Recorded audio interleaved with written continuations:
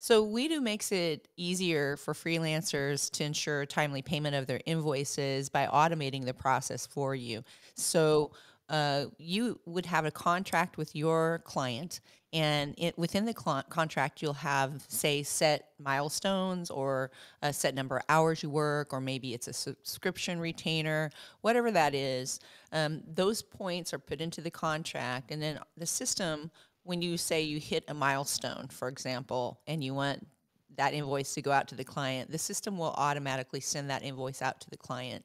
And that way you are insured to get paid. They get their invoice. It comes back through, and you didn't have to do a thing. You set it up all once. It even will kick in a letter to your client thanking them and your excitement about the next milestone, that you can pre-populate, that you send out maybe to all your clients, and it just takes the name of the client, for the contract, and you can check that over when you start the first job.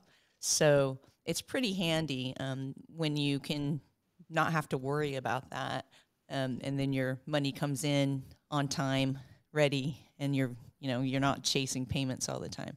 And I think that's one of the major pain points of being a freelancer is chasing payments. If you work hourly, you can set it up. Uh, Again, it depends on your contract. So if your contract is like 20 hours a week, and so that's 80 hours a month, and you have an agreement of if you go overtime, how the client pays you or whether that needs approval or not, the system automates that as well. And if it's a monthly subscription, you can set that up with your package that you've presented to them in your consulting agreement. And that again will kick out at the date that you agreed within the contract every month, and the client pays you.